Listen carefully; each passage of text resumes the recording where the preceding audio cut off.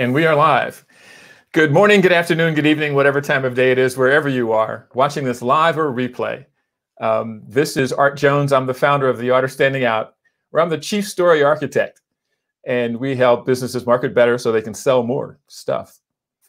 And today, in the Story Cafe, I'm talking to Zahara Chetty.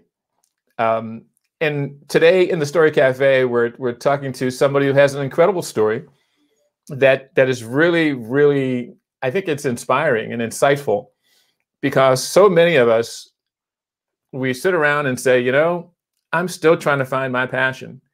What do I do? And maybe go off to the next thing and then off to the next thing. And today's conversation in the Story Cafe is whether you're a laser beam and you've decided at 5 years old that you were going to be a dentist, and at 26 you became a dentist, or you didn't know and you flitted from one thing to another like a bumblebee or a hummingbird.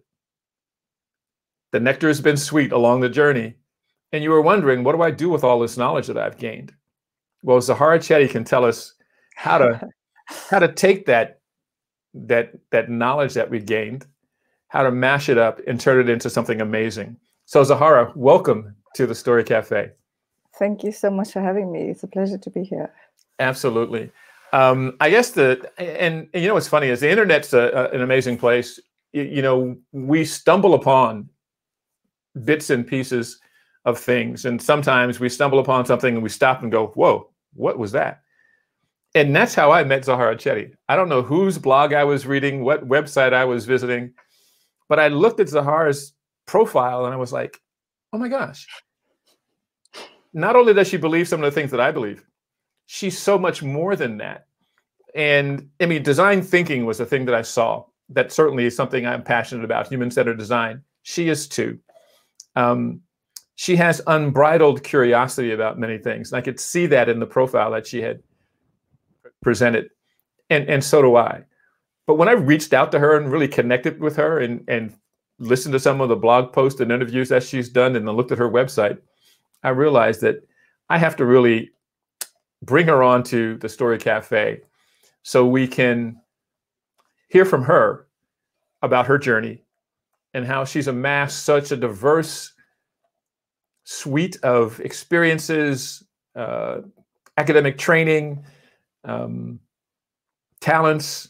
I mean, on one end, she's an award-winning fashion designer. On the other end, she's a design savant in terms of human-centered design and consulting practice. So, Zahara, you know, anthropology, psychology, award-winning fashion designer, head of the Department of IT as an educator, software developer, UX designer, design thinking, sustainability, circular economy. I mean, where do I stop? Well, I used to paint wall murals also. Well, tell us where the curiosity springs from for you to really have gotten involved in so many different things, and what inspires you to gain mastery over one thing and then move to the next thing. I think, you know, just growing up in South Africa during apartheid and things were a little bit tough. I mean, we didn't have everything. And just growing up in that kind of environment, you become a problem solver, right? You have to find, you know, ingenious ways of entertaining yourselves or making toys or, you know, with just, you know, playing in the bush. You know, we were left to be pretty free when we were growing up.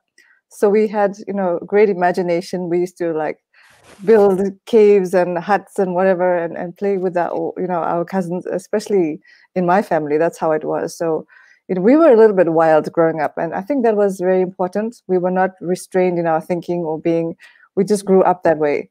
So in everything we did, we had this kind of spirit of just exploring things and being curious about the world around us. And there were no rules, there were no boundaries, you know, in some ways, but in other ways, there were extreme boundaries. You know, you couldn't do a lot of things. Everybody would tell you what to do, what you're allowed to do because of the way the situation was at the time, you know, you couldn't travel, you couldn't go to certain places, you couldn't sit on certain benches or visit certain beaches, or whatever it was. So there was this extreme control on one end, and the kind of freedom we had in our thinking on the other hand.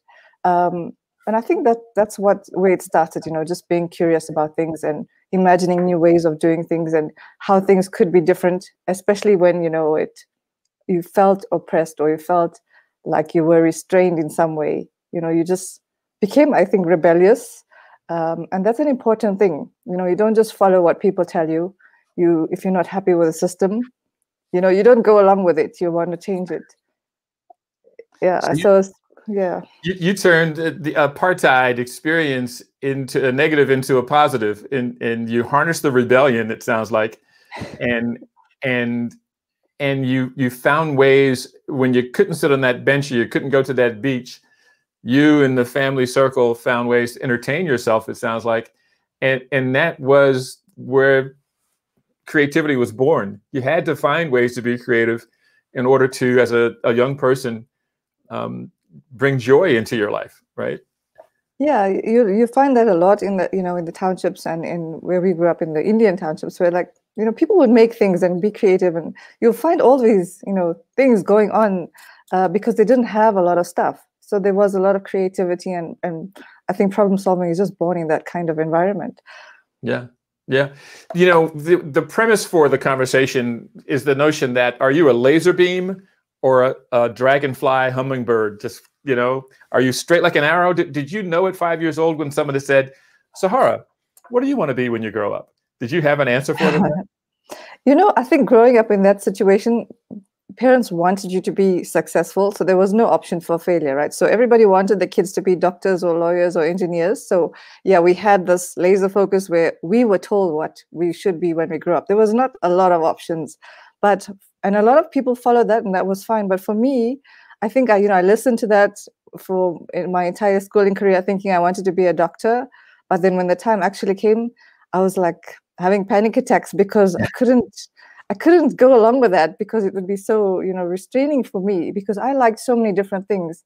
And every time, you know, at school we would have these vocational tests or career guidance counseling tests, aptitude tests, where you could see where you're good at. Yeah. And all of my, you know, columns would come out like straight in a line. Like I could be good at a lot of different things. So like it never helped me, you know. And then it was impossible for me to choose, you know, whether I wanted to study one thing or the next. And I think it's a lot easier if you are good at one thing, then you can just be that and you don't have to worry about other things. But I was so interested in psychology, in people, in culture, in computers, in art, and like there wasn't something I could study where I could use all of those things. So it was giving me a lot of anxiety to just pick one of those things. And then I decided, no, I don't need to do that. I'm going to do everything. Well, you started with anthropology, is that right? Yeah, so I was actually studying I was studying computer science and fashion design part-time. And then one of my electives in the computer science was psychology. And then I did that, and then I was like, oh yeah, I want to do a whole degree in psychology. And then I studied psychology. And when I was doing psychology, I had to do an elective, which was anthropology. I never heard of it before. You know, it's not something people like talk about in those days. And so when I did that course, I was like, wow, this is really, really interesting. So I changed my major from English to anthropology, and I finished the entire course, 3-year course, in like 2 years. So I could, you know, do that. And that was like fascinating. And I really wanted to be an anthropologist, you know, go and study different cultures and everything. And I think the only thing that stopped me was that, you know, with anthropology, if you're going to study a tribe or something, you have to, you know, do participant observation, where you do what they do to earn their trust and learn what's going on there. And for me, I think my biggest phobia was like eating bugs. So I was like, maybe I should be a corporate anthropologist. Yeah. So today I'd be speaking to an anthropologist digging in, exhuming old civilizations, if you only could eat the bugs that have to go along with that part of the career. That's so funny. But it's also interesting. I think in some of the research I did before our conversation, anthropology was intriguing to you because in the apartheid system, you were in a walled community, and the walls were so high you really couldn't see what was going on outside. Yeah. You didn't know what was happening, and anthropology was kind of a portal to experience all those things. Is that right? Yeah, so we grew up in an Indian community. We went to Indian schools. We were surrounded only by ourselves. You couldn't really mix with anybody, right? So we were like curious about other people, but we didn't really have friends or people that we knew that we could talk to or learn about. And I still find that very problematic in South Africa right now. I mean, we still live in those communities. Just because apartheid is over doesn't mean everybody just moved around out of those townships. They're still in there. We're still living in those situations. So people really don't know about others. But when I came across anthropology and we learned how different communities live, different societies live, and our common humanity, that was so important for me, just to be able to experience that in some way. It's fascinating. And so after university, you taught for a while, is that right? Yeah. So yeah, when I was little, right, I was taken and put into this kind of accelerated learning gifted kind of program where we learns about creativity and divergent thinking and all of those things. And I thought, one day I want to teach gifted kids. And I always wanted to be a teacher, just to because this was so fascinating to me, these skills.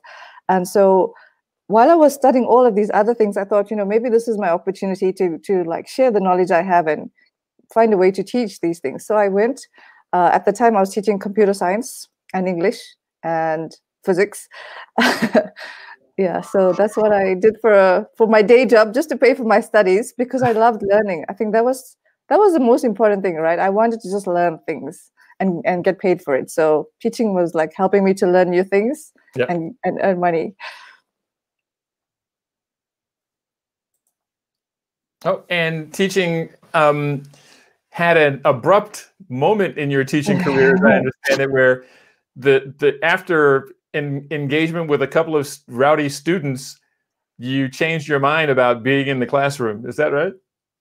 Yes, I loved it. I did it for about 9 years. I love teaching, right? I love sharing knowledge. I love learning, and that's what I wanted to impart to my students. But South Africa has a lot of issues and violence and things like that. So in schools as well, it's not just, you don't just go there and teach. You've got to focus more on social problems and community problems and drugs and violence and all of those things. So you spend more time doing that than actually teaching. And I was assaulted by a student, and it became very stressful. It was taking its toll on me. And I was like, I could just be programming here. I could just go in and sit in front of my computer the whole day and not have the stress to deal with. So that's what I did. It took me quite a long time to think about that. But I had to, just for my own health and my own sanity. I wasn't trained to be a riot policeman, so I didn't know how to handle the violence. Well, it sounds like with almost a decade in academia as a teacher, it sounds like it was fulfilling. It's something you'd always wanted to do. But the hard part was, you said you weren't trained to be a riot police person. So, and I know here in America we have the same challenges in schools where you just never know who the student is that's going to pop off in the wrong way, and it can be challenging.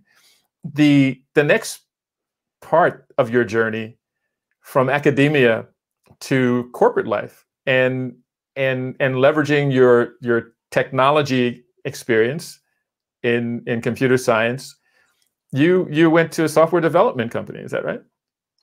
Yeah, so I was teaching programming at the time.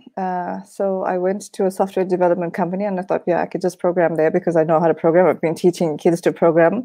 Yeah. So I thought it'd be pretty easy. And it was. And I think the biggest disappointment for me was that, we took so much of pride in teaching kids that, how to code and to solve these problems. And we go there and everybody's just Googling how to code, So yeah, that was strange for me.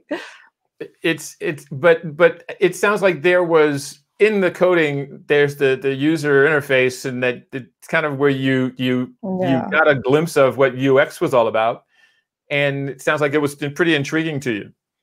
So I was teaching human computer interaction, while I was teaching programming, and so that was ingrained in me, the whole process. And then when I actually went into the real world in software development, I think there was a lot of emphasis on actually just the coding. And so developers are really great. They're really smart. And they, there's such a pride, I think, when they develop something complex and then they can't figure out why nobody thinks it's also so great, But when you look at it, the people that are on the using the stuff don't really get it, or they don't, they have problems figuring it out because they're not so smart.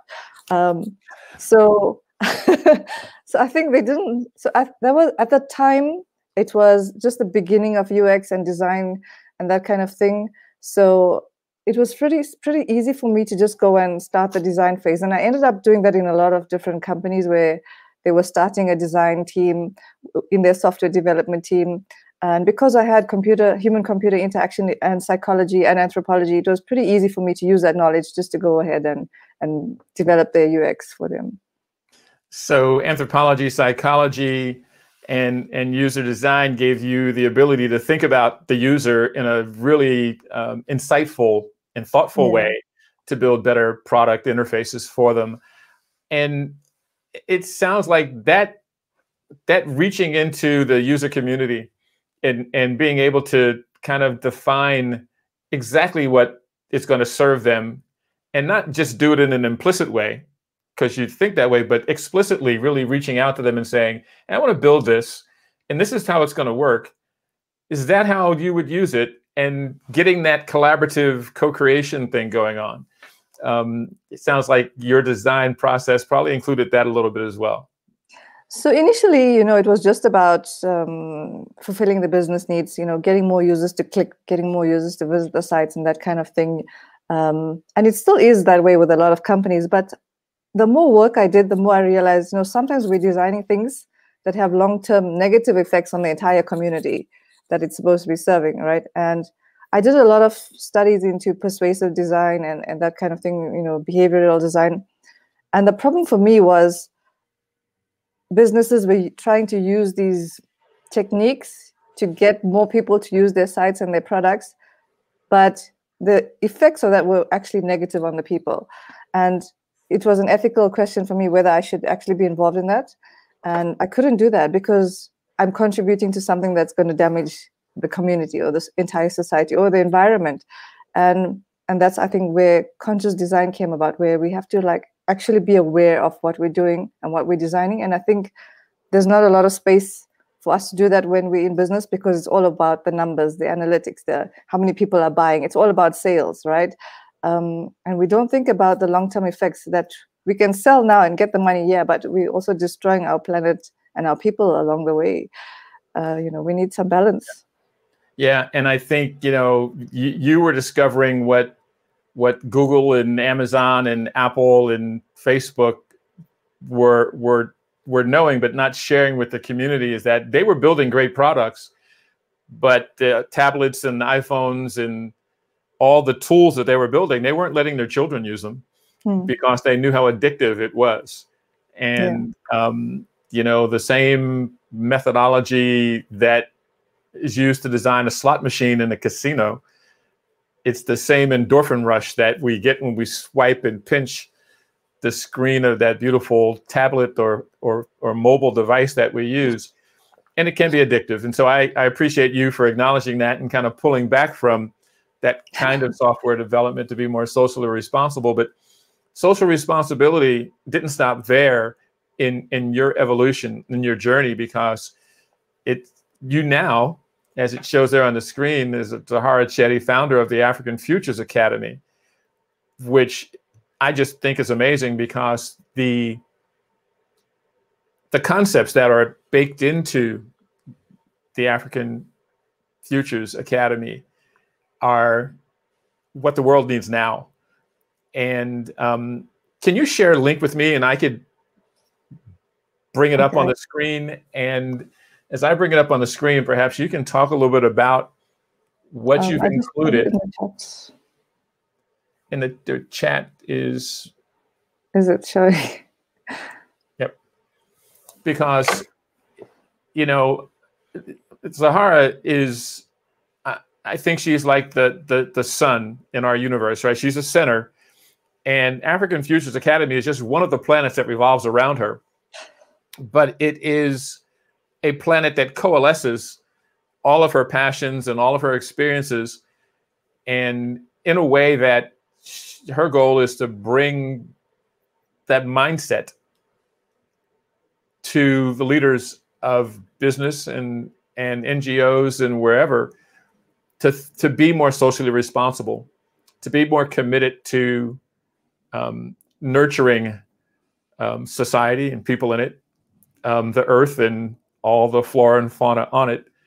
And I'm paraphrasing, I think, how Zahara thinks of that, but she's put a link in the chat. Not yet? It's there. Is it? Oh, there it is. I'm so used to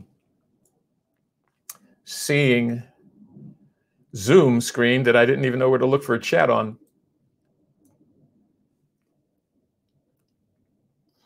Okay, I didn't know where to look for chat on StreamYard. Let's see.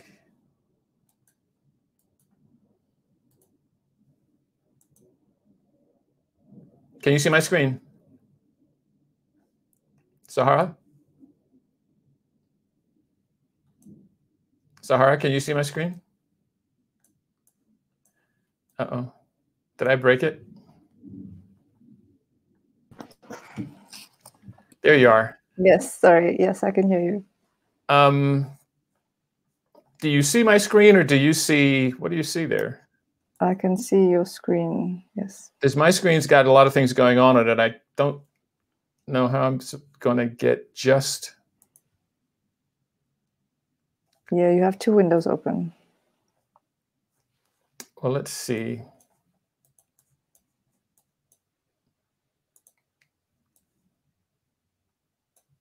Why is that minimized? And over here it's... Yeah, you can just show that one. So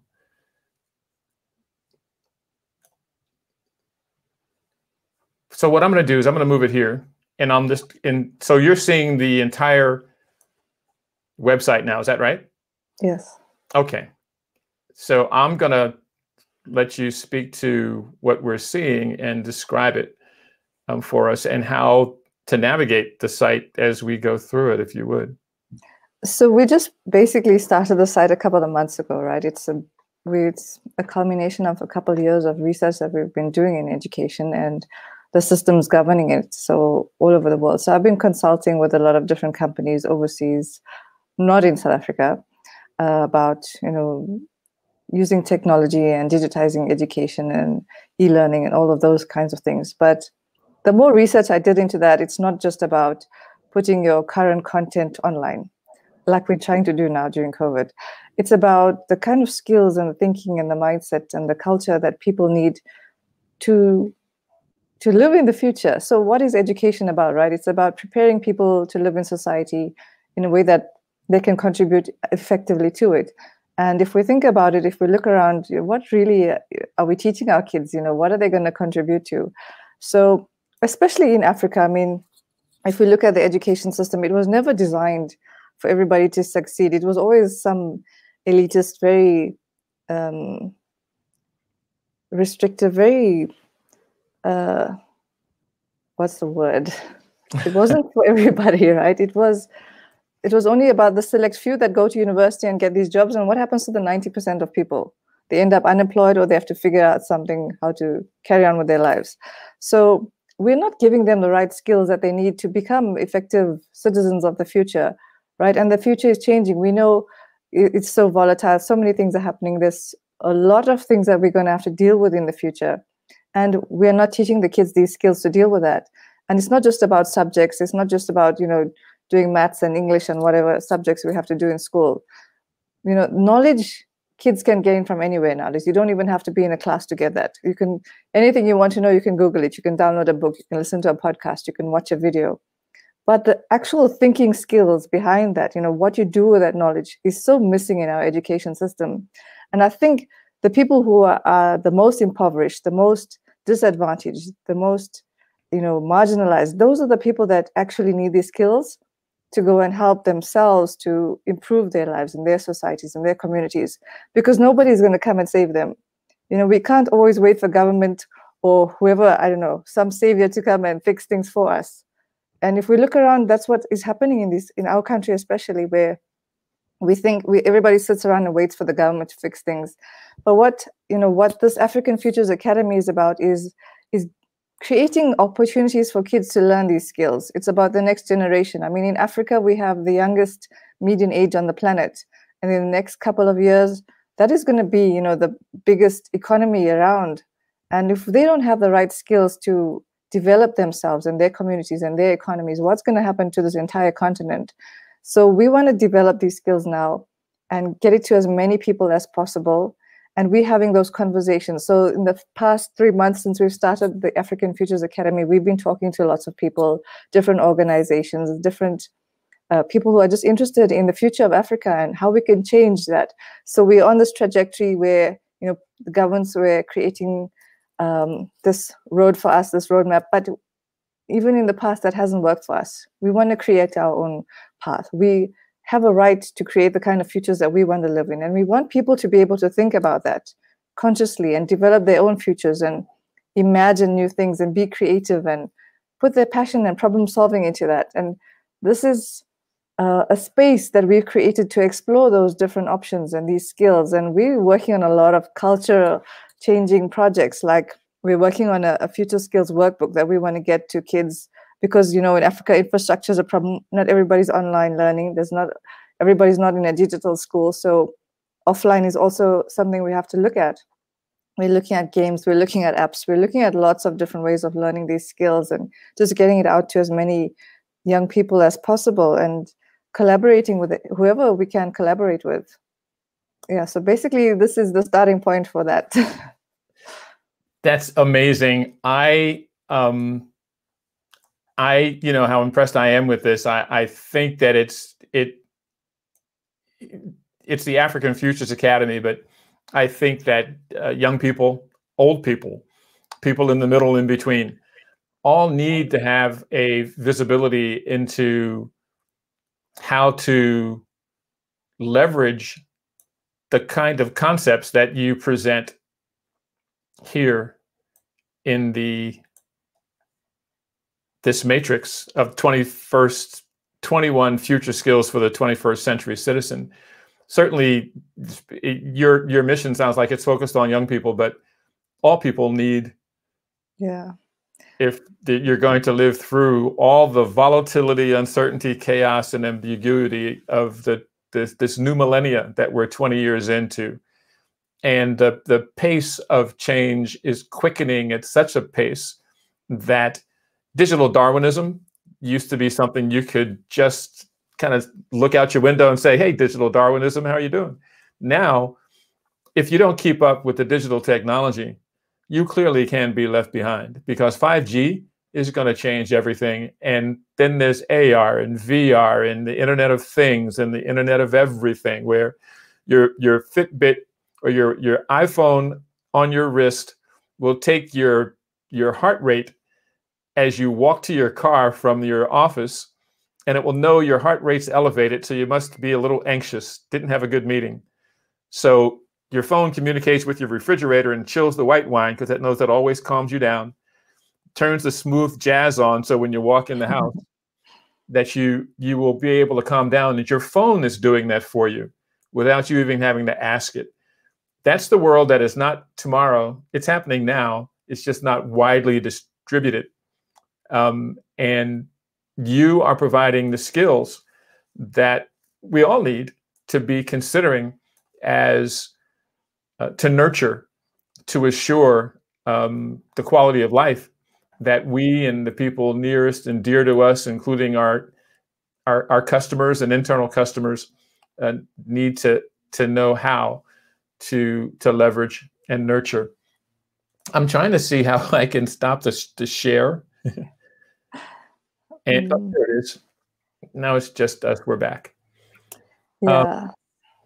So yeah, we started, with the focus on kids, but the more we started talking to people, the more we realized, yeah, the people who really need that now is everybody, because I mean, the job market is changing, careers are changing. People need to know how to shift from one thing to the next, to shift online, to start their own businesses, to be future-proof, so Yeah. to adapt to change, because And that's happening really fast.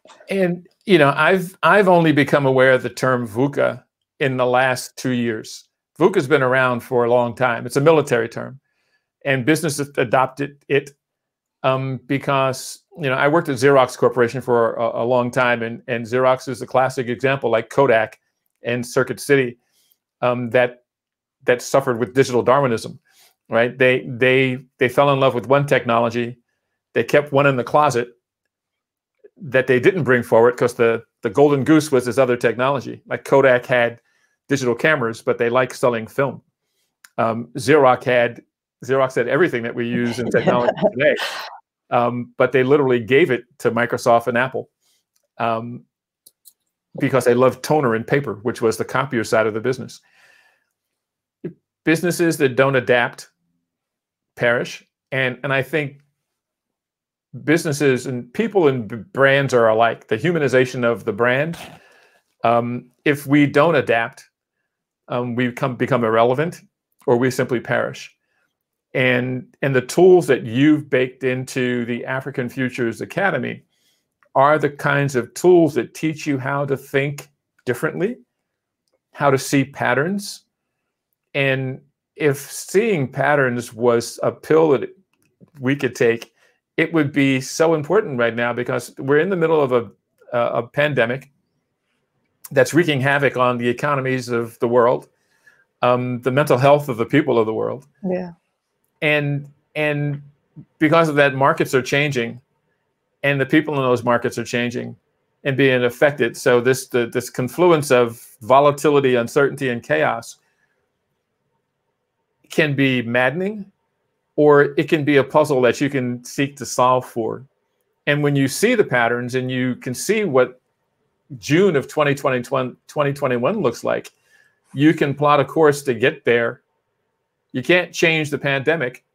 Like a ship, you can change your sails to still navigate to a goal that you want to achieve. But you do it best when you have the kind of skill sets that Zahara and her colleagues are gathering to share with people that need them now more than ever. So Zahara, thank you for founding the African Futures Academy. Are you bringing it to North America, or are you just going to keep it in South Africa? So look, it's on the internet. Anybody can access it. We want to get these skills to as many people as possible, but charity begins at home. So we would like to really, really, be able to, get sponsors or people who are interested to help us get these tools, for the future to as many underprivileged and marginalized members of the community as possible. Because, typically these kinds of education things and about the 4IR and new technologies and even these skills are pretty much, in elite schools and things which most people don't have access to. And I think that is the biggest problem we're trying to solve. Is the African Futures Academy a 501c3, and what we call a nonprofit here in the... So it's a social enterprise. We have one part that, is for profit, and then we have another part that is not for profit. So as a not-for-profit, you essentially are making available the value of the academy to a certain segment of the children and whomever in South Africa can benefit from it. Yeah, we want to reach as many people as possible.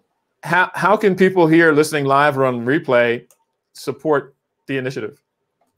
So we're working on a lot of projects. We're working on books, on workbooks, on apps, on games, even digital games, and also board games. So people could use it in the classroom.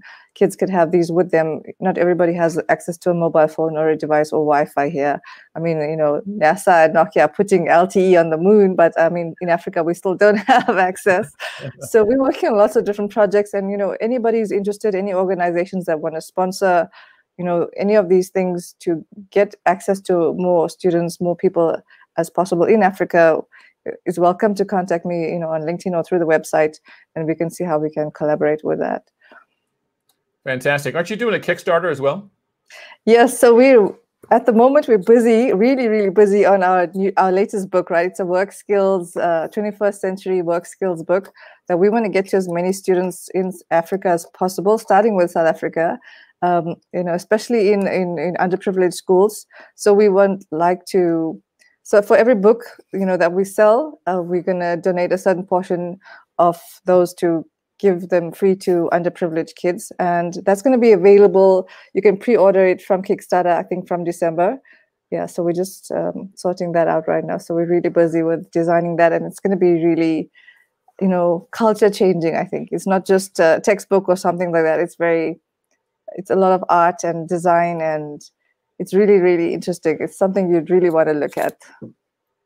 Well, for everybody listening live and on replay, we're talking to Zahara Chetty of South Africa, a founder, an educator, award-winning fashion designer, a multi-potentiality person who just does everything so well and does everything to make meaning in other people's lives. And the link I just put on the screen is to the African Futures Academy, so you can learn more about it. There is what we call a 501c3 here in the States, and there's another name for it in South Africa, but essentially it's the same thing, where you're doing you're doing good by delivering good value to people that need it. And if listening, you want to contribute or support in any way, there's the link. There's Zahara. It's a great initiative. We should all be supporting these kinds of value-added things to help the world become a better place. So thank you, Zahara. Thank you for having me on the show. Absolutely. I still have questions about all that you do. I'd love to have you back at some point. When your busy schedule permits, send me that Calendly link and I'll time and we'll do it again. Because I'm sure in a month or so, the Academy will have evolved and there'll be more value that we can talk about. Or there'll be another initiative that you've launched with some collaborators to bring more value to the world. So, yeah, I'd love that. Well, fantastic. Let's make it happen. Any final words? Any events or anything that you can tell us about that we should know about? There's lots of stuff. Just like follow us on social media to just stay updated, because there's so much happening. I can't even mention them right now. But yeah, this is just one of the projects that we're working on, and every day we just get more and more collaborators in the space, and it's just really important that we all put our effort into making this world a better place. I know it sounds corny, but yeah, this is the perfect time to do that. When everything's in chaos, that's a perfect time to change it and mold it into what you want the future to be. Making the world a better place is certainly an initiative we can all get behind. So again, thanks for the work that you do. Thanks for everybody listening live and on replay. My name is Art Jones. I'm the founder of The Art of Standing Out, where we talk to standout individuals who are making amazing changes in the world. And today, Zahara Chetty was our guest, and she's one of those people that stand out. So thank you, Zahara. Thanks, everybody, for tuning in. Thank you. Until next time, bye for now.